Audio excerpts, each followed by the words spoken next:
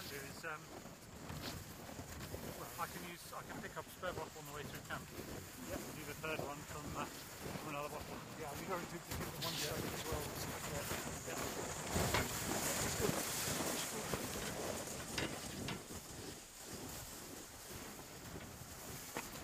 Today, the sun's shining, there's no wind, it's an absolutely dingle day, so we've chosen today to walk about 1 kilometre northeast of the camp to take some snow samples of the local environment.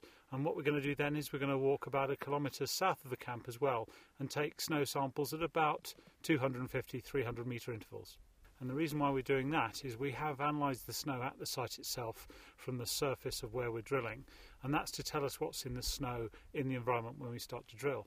But we don't really know whether that snow is representative of the whole environment or whether it's just snow around the camp, and we may have incidentally added things to that snow, building the camp and moving around. So what we're doing today is we're taking a transect, a long line across the camp from about 1 kilometre northeast of it to 1 kilometre southeast, and we're going to analyse the snow, about 20 litres of snow, which will melt down to about 4 litres of water, and we're going to find out what bacteria are in there, and hopefully it will be consistent right the way across the transect, but also in the site itself.